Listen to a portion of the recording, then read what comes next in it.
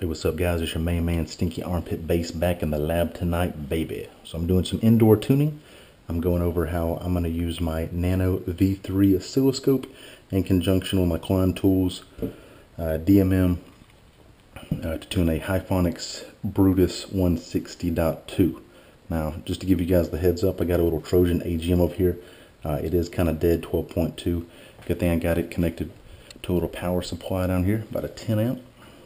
I'll plug this guy in, see that start going up. Bam, already jumping. And I got my little jumper wire over here on the BRX 160.2. So I'm getting questions all the time on how I tune and all that.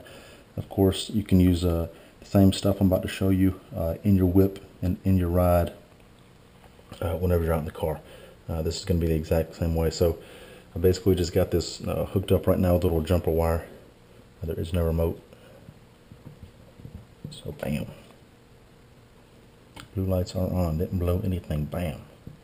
So I've had this in my truck for a while. I had it hooked up to two different Rockford Fosgate, I think P1 or T1 tweeters. My Crescendo Super Tweets actually overpowered them, so I'm taking it out now. Might keep it, might sell it, I don't know. So got a couple different situations going on. Number one, sometimes people tune by putting the leads directly into the amp. I don't do that. You might as well use speaker wire because that's what's going to connect your speaker anyway. So on this side, I have my tablet. Now I've got a headphone jack. The RCA's going in. Of course, in your car, you can have RCA's from the back of your head unit going in. So this is just basically just a process. I'm going to show you guys. Of course, in your ride, it's going to be a little bit different. So an app that I downloaded is called Tone Generator. Now this is awesome. You can do sine waves, square waves, pink noise, all this kind of stuff. In this scenario for the amp, this is supposedly 320 watts bridged at 4 ohms. I do have it bridged over here, negative and positive.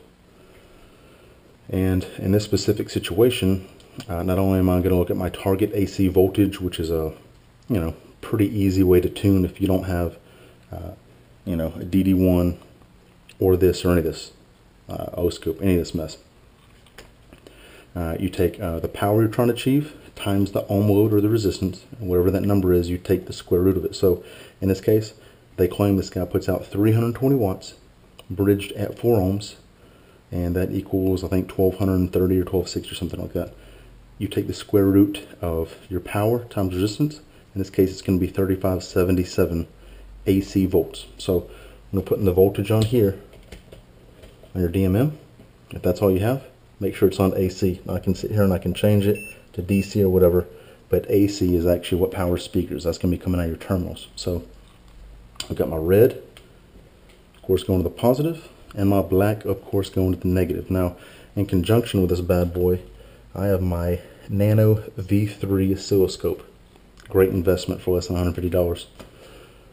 This is up with the firmware. As soon as I turn on, up and down, left and right, I go down to the purple, I hit over, get that guy off there. Now your green is almost what makes it interactive with the wave. You're going to want to take your green, and we're going to want to go down. And then I keep it on these two. So as far as the amp goes, a couple different situations going on. I have the option for stereo or mono. It's on mono. If you have any crossovers, either put it to off or full and open up all of your filters. My bass EQ, of course, is down low as you can go, and of course level, which is gain, input voltage, that's as low as you can go. So from here, what I do is, let's say this is your head unit in your car, and you have it 3/4 of the way, or max volume until you know that it's not clipping. In this scenario, it's just a tablet. It's probably not putting out much RCA voltage. I'm going to go ahead and turn it up, all the way up. I'm going to go to custom. Act like I'm tuning a subwoofer here, or amp for a sub. Go to 40 hertz, apply, bam. Now we can already see the oscilloscope's going kind of crazy. I'm going to lower this green guy a little bit more, get down there. There you go. See how when you get the green, actually where the sine wave is, see how it stabilizes? You go up, see how it's all crazy? Yeah, you want to keep it right there, where it's locked in there. There you go. Now right off the bat, even with the gain at 0, we have 3.5 AC volts. I'm going to keep an eye on that. So from here, what I'm going to do is I had one of these guys a minute ago. How would I do that one ago? I don't know. I can just use this because the Hyphonics. Without messing with your filters or anything, we're going to slowly inch that gain up. And as we do, we're going to notice that not only is the AC voltage going to change, also the sine wave. So my target voltage again is 35.77. So slowly going up.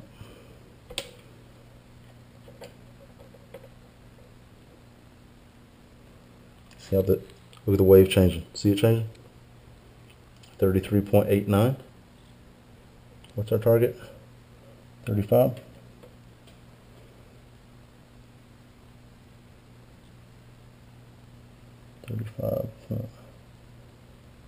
That's just about dead on. Now let's get in here and check out the wave.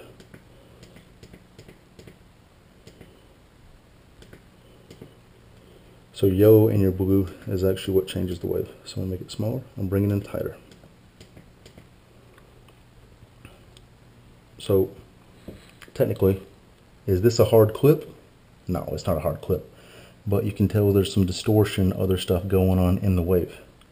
So let's say I was to back down the head unit. See how that wave's starting to smooth out? It is getting smaller. And of course my AC voltage is going way down. But it's probably creating less distortion.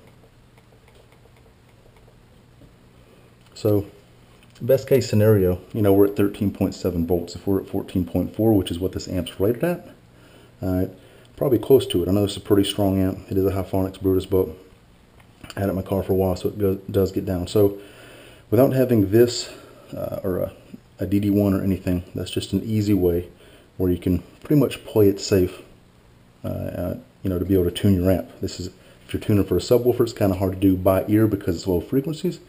But if you're tuning for mids and highs, a little bit easier because you can actually hear distortion in the speakers. Now, we can kind of see the sine wave. There's some funky stuff going on.